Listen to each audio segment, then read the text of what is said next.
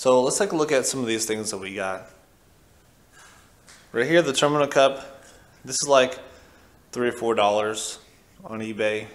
You can get whatever style you want. If you want one, if you don't want one, you can drill a hole and run your wire through and seal it up. That's perfectly acceptable.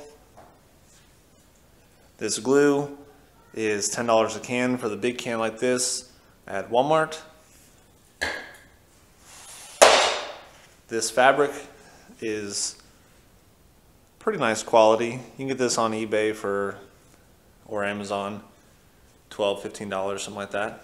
You just need enough to do the one box, unless you're going to do more boxes. Some of the changes that we've made to this box is that I've sealed around the port with that polycryl. We've also painted the port. You can see up here on top the parts that are sealed with the polycryl and the parts that are not sealed.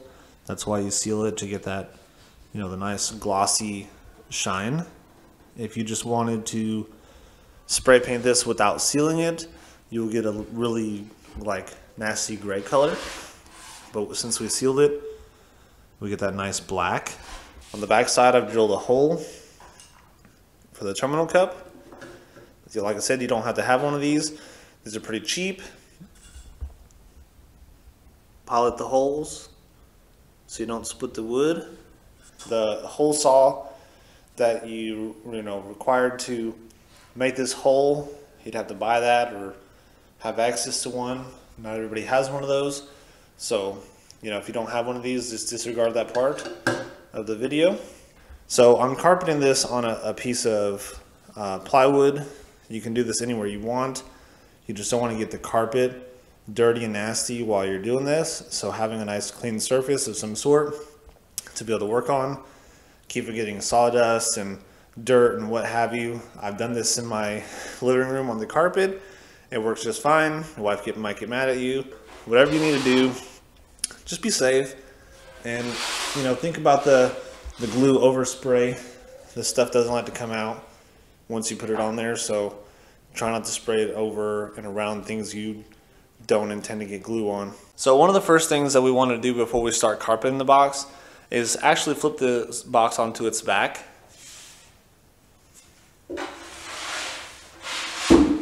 Because what we want to do is draw a line down the back of the box, and this line is going to give us a reference for when we make the seam on the back of the box with the carpet.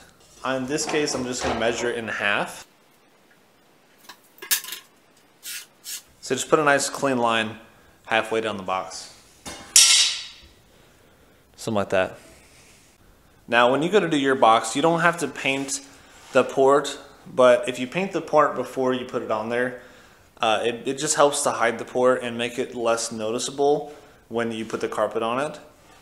A lot of times you'll have this black port like that just to kind of hide it, or if you don't want to see it. You can paint it any color you want. You can do, say, red fabric and a white port, or whatever you want to do. So in this case, we have this black paint and we have this gray carpet. Look what this looks like when it's together. So to start this process, you want to lay the carpet down with the side that's going to be on the outside on the bottom.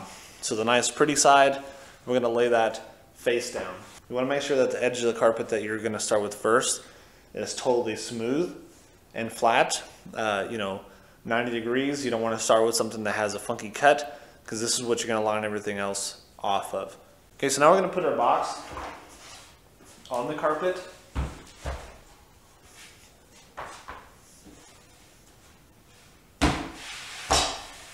Like so. What we want to do is flip it up to where it's face down, and we can see our carpet like so. Get it about halfway and center it up. You want to make sure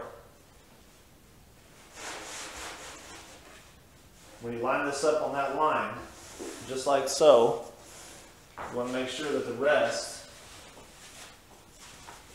will actually cover all the way around. Also, you need to make sure that it's centered on the carpet, so when you pull this around,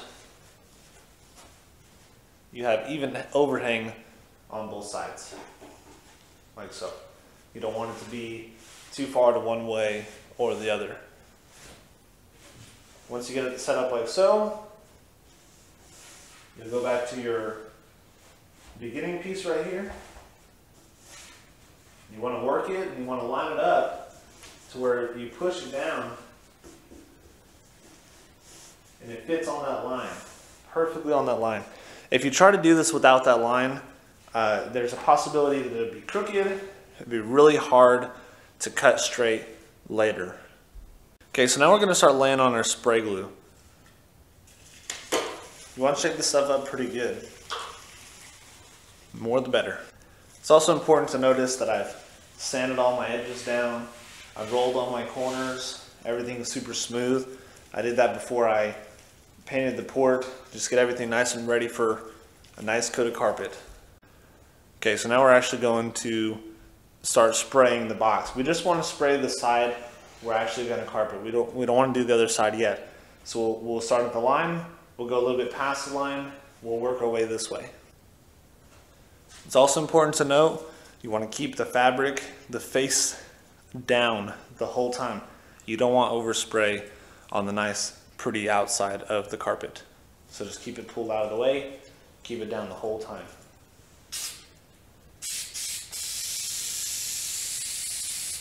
You want a nice, thick, heavy coat wherever the seams are going to be. You want a nice, thick coverage. Pretty well even. Like I said, more on the seams. The big open arrows don't need quite as much. You want to let it sit here for just a few minutes and let it tack up. Now ideally with some of the spray glue, you want to spray both sides of the carpet.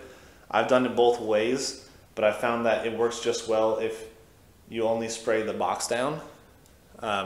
It can make it really hard to make adjustments if you just spray the carpet, but you want to make sure that you get it nice and tacky before you start laying the carpet on. So now we're going to start laying our carpet on.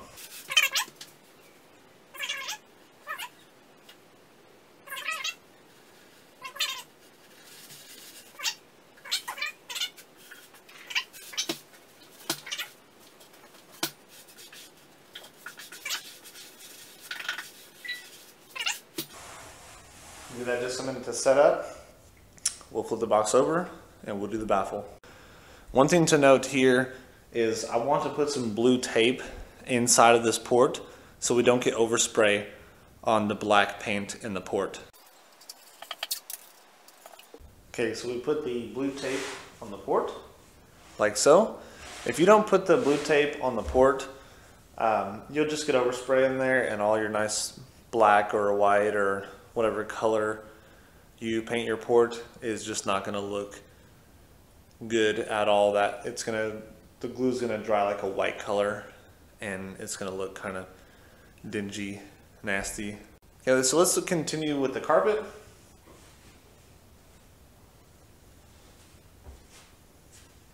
We'll take our spray glue. We'll start spraying the box. You want to get around the port really, really good. There's a lot of air running past the port, so you want to make sure that the glue is really thick right there, so the carpet doesn't peel away.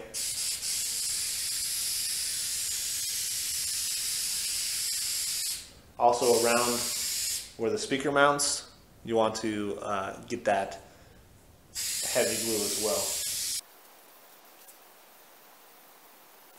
So after you let this tack up, we're going to wrap the fabric around to the front. You want to push in on all the seams, especially around the port.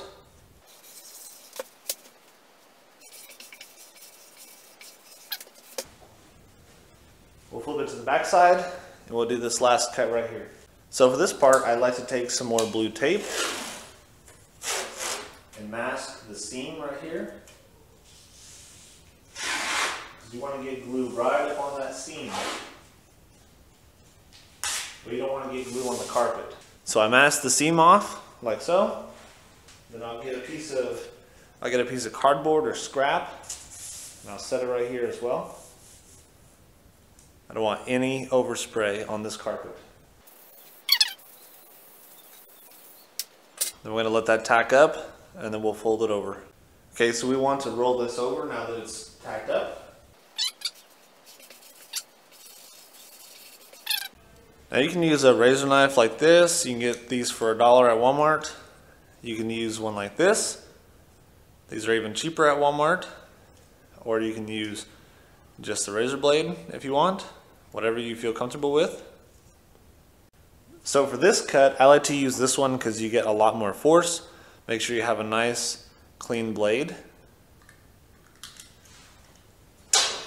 What I like to do is set something like this edge on here and put this against the edge of the fabric.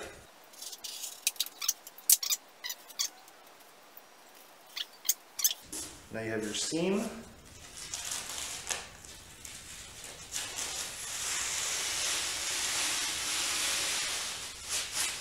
Pull your blue tape off.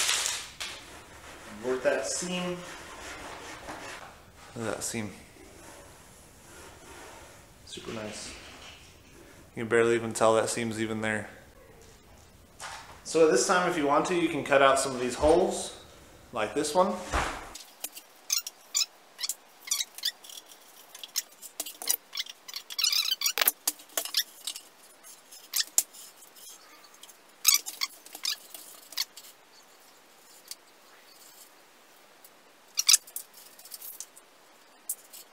Okay, now we're going to move on to the sides.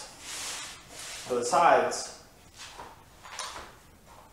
it can be rather difficult to do. What I like to do is start by folding it all open, like so. Putting my razor blade in the corner and drawing it to me as straight as possible on all four corners. I cut from the inside out to make it a little straighter. You can cut it however you like. You can cut it down here. Whatever you have to do to get it as straight as you can. 4 flaps. Okay, now you're going to take these flaps and you're going to put them up the sides and put that on the bottom. Okay, so this final fold is arguably one of the hardest ones to do when you are carpeting a subwoofer box. But I'm going to show you one of the easier ways to do this cut. We're going to do the same thing like we did on the other side. More glue. Make sure your flaps are nice and down. You don't want to get too much overspray on the flaps. Just focus on here. If you have to, you'll probably see me using a piece of scrap or a piece of cardboard to put up against the edges and cover the scraps or the flaps while I'm doing the glue.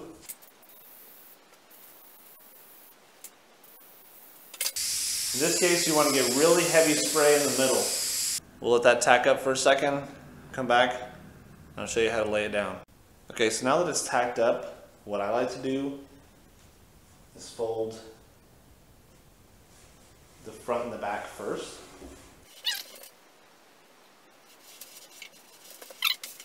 The back side has a split in the seam where the carpet does not line up together. There's a way to fix that. First thing we're going to do is start at the top.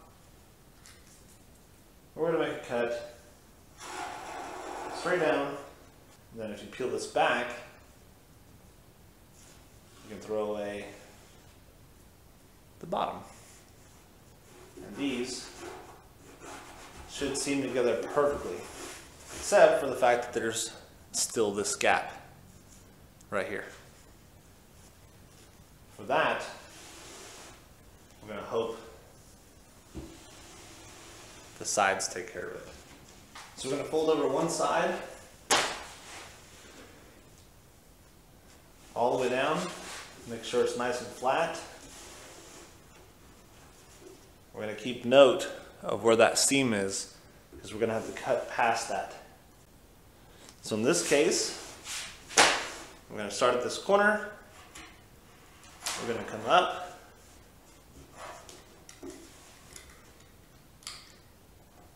Cut around the seam. Come across.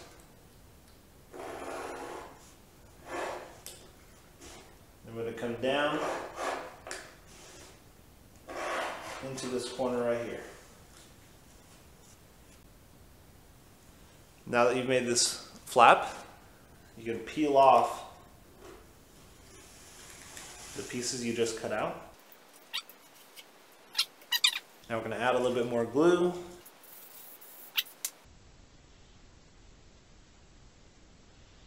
We're going to lay that down. Push it into the seam. Make sure you cover everything. And then smooth it flat. Now we're going to take this side. We're going to fold it over. Just like that. This one should be a little easier because we don't have that seam to account for. So we're going to start in the corner. We're going to cut deep. Make it smiley. Go right to that other corner.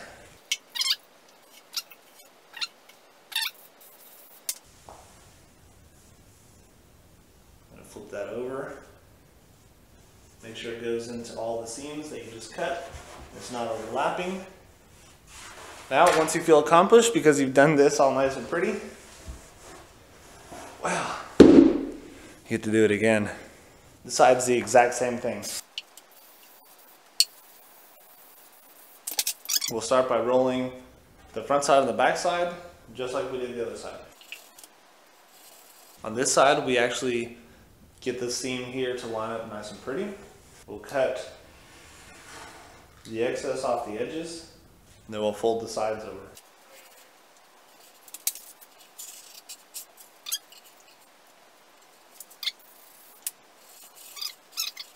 Now on here, there's some spots we missed. We want to cover all that, so our smiley is going to have to come all the way around.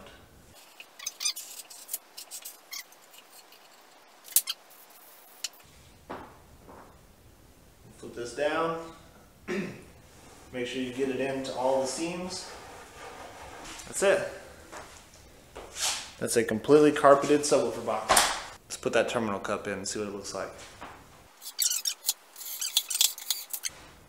Isn't that cool?